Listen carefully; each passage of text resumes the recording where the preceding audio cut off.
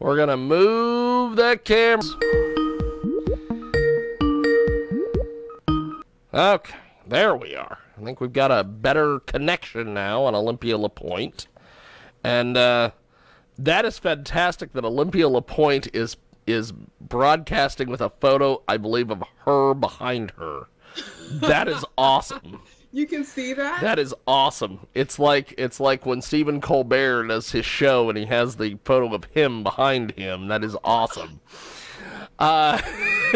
We have got Olympia Lepoint with us today, and I need to get me a really good photo of myself and put that behind me. I think that's awesome. I bet you could I think that would be great. We have got Olympia Lepoint with us today. She joins us live here on our big program, and each and every week we chat with Olympia about all sorts of different things.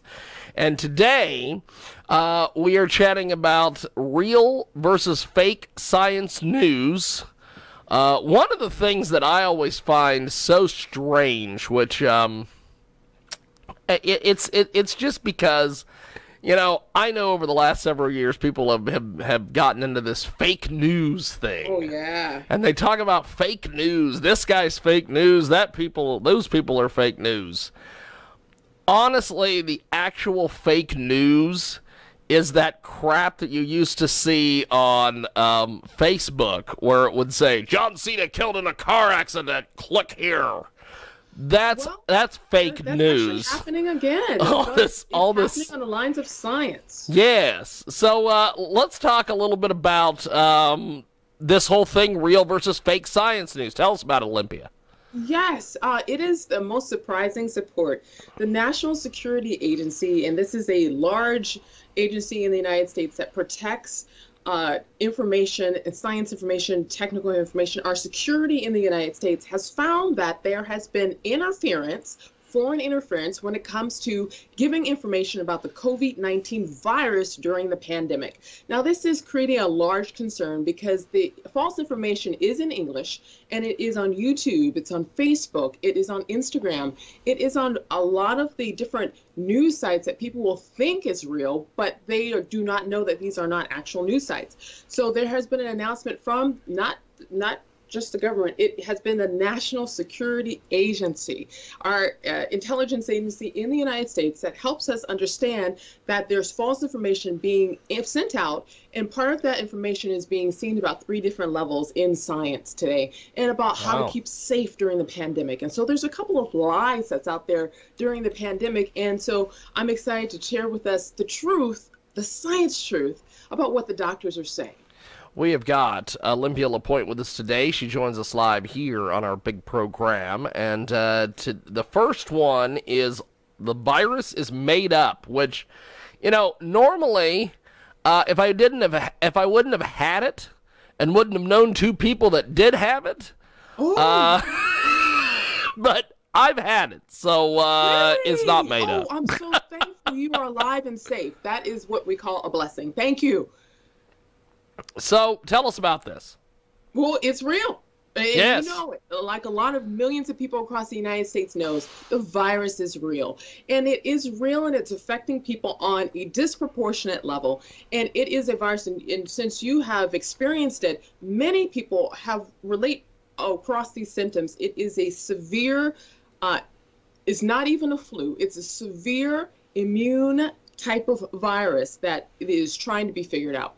There's an disproportionate number of people being affected by this virus. There's people who have preconditioned health considerations.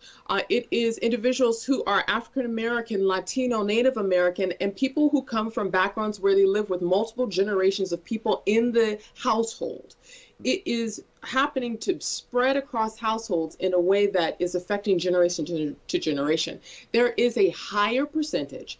I believe it's a 10 times higher chance that someone who is in a lower economical bracket, someone who is of African American, Latino, or Native American descent, has a higher chance of getting the virus. And it is causing severe issues, not only within the health of people, but is also causing severe issues within our hospital systems. Hospitals and doctors are all across everywhere trying to let people know that this virus is real. It's not something that's made up. And there's ways in which we can protect ourselves from it and be able to check our health if there has been an introduction or exposure to it. We have got Olympia Lepoint with us today. She joins us live here on our big program. And so what is the number 2 lie here? Videos online from medical doctors. Talk to us about all this. Yeah. Oh, yes. Have you seen this? It's like there's a lupus drug that's being used, being claimed to be used to be able to prevent or completely halt the virus of the pandemic. And if you Google it online, and it's hard to say if you look at it, yes. It's hydroxychloroquine. I think that's how you say it online. Yes. So go Google it. And so there's a lot of fake videos. And it's fake videos that's saying that is the cure, as well as having antibiotics to be able to completely eradicate the virus. And that is a lie. It is not true. The fact is that this particular drug that's being promoted, doctors have scientifically found, and there's research papers that indicate that the drug alone with the antibiotics does not treat the infection in all people. In fact, in some cases, it kills individuals. Now, the reason why that happens, and I've thought about this, why does that occur? And it's a biological process that happens in the human body. That particular drug in some individuals causes irregular heartbeats. Now, normally someone with an immune system who has a muscle structure and tone in their body can possibly handle that. That is a concern of that particular drug. It doesn't happen in everyone, but in some people. Now, the problem is that with some COVID-19 patients, there has been 2 things found. There has been extreme inflammation in the chest and bronchial muscles, and that causes the inability to actually inhale and exhale within the muscles. Those same muscles are responsible for contracting and regulating heartbeat. So in this particular introduction to the drug, doctors are saying, it has a higher risk of introducing more fatal risk in certain individuals. So that is the reason why the drug is not a standard drug to be given to everyone in this particular case. And not only that, the virus COVID-19 is producing large blood clots in some individuals. Now, it affects people differently, but for some people, it creates hard and large blood clots that can travel to the brain, the lungs, or travel in the heart. And if that particular blood clot is there, active movement, like after surgeries, you know that people are supposed to walk around to get the blood flowing, so to prevent blood clots. Well, that same type of action happens, but with people with COVID-19, they have a weakened muscle state and they're unable to move around as freely to prevent the blood clot.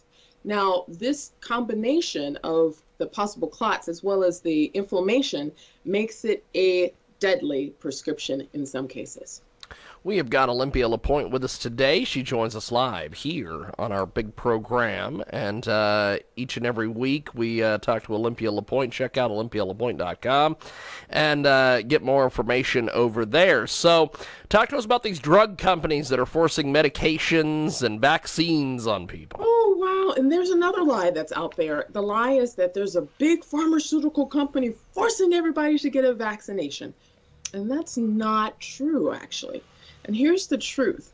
A lot of the drug manufacturers that the United States uses on and distributes across the United States is not made in the United States. So that is the problem.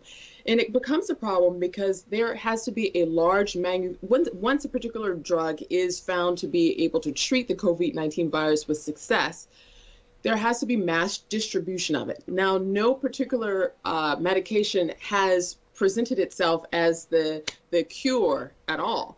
But that's why the scientists are working around the clock to find this medicine. In this particular case, there needs to be a large production of medicine or a vaccine once it's available. Since the majority of drug manufacturers that the United States uses is not located here in the United States, rather they're located in China and other countries, it becomes a problem when it needs to distribute the medication on time to the United States when there's other countries also being concerned. So as a result, there are scientists working around the clock in the United States to create and find the right medical chemicals to create the different drugs, as well as the testing that's needed for massive amounts of people here in the United States. So if anything, the big drug companies are trying to meet the need and create a way to produce help when the help has typically been seen outside the United States. Wow. Olympia Lepoint Day. Now, Olympia, before we wrap up here with you, my friend, what's the latest book and why should people go pick it up? Oh, thank you. Answers Unleashed is my latest book. It's Answers Unleashed, The Science of Unleashing Your Brain's Power. Talks about situations like this. When we go through really traumatic situations, and everyone across the entire world is in the same traumatic situation, which is a pandemic. Yes. We have to find answers, and answers can be unleashed if we change the way in which we're thinking and we move past the fear. So this book, as well as the new online membership, allows people to, if you go to answersunleashed.com/membership, it allows you to be able to check out the great deals that we have on being able to see these different videos to change your thinking. And not only that, a part of this program is Mathophobia educational program.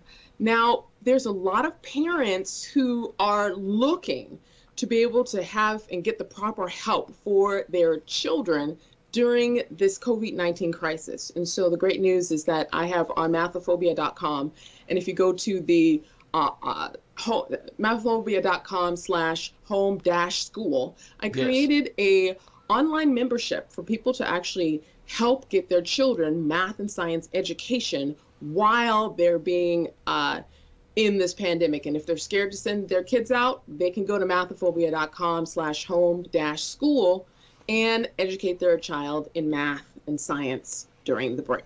Fantastic. Well, Olympia, I will talk to you next week, and we will have something else with you. I appreciate it, my friend.